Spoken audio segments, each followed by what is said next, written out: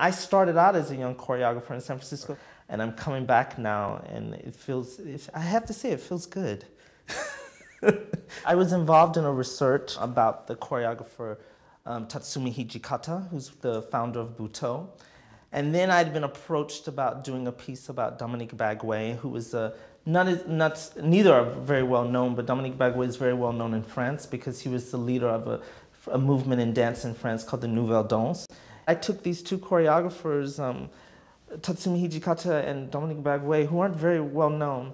They both died very young lives. And I really wanted to expose that work to a larger audience, and I want to expose them to a larger audience.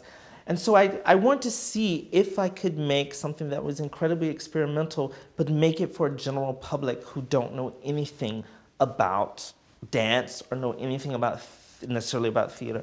And the other thing is there's a certain kind of mourning that takes place in the piece, because although we find out about these people, they are essentially dead. And through this process of mourning for them and the possibilities of creativity, that out of that comes an immense feeling of joy.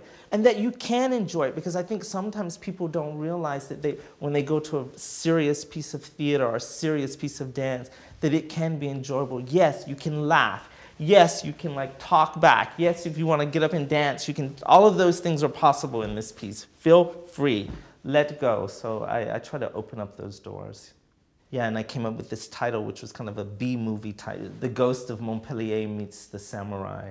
I won't give it away so much as to say always I'm trying to get us to think about how playful history can be, and how often what we know of as the official historical story, there's always another story or another way in which things were created or people came together. I'm always trying to, and sometimes that has to do with social history, personal histories, gossip, mythology, legend. So I'm always trying to put those things in the mix as well as the facts, let's say.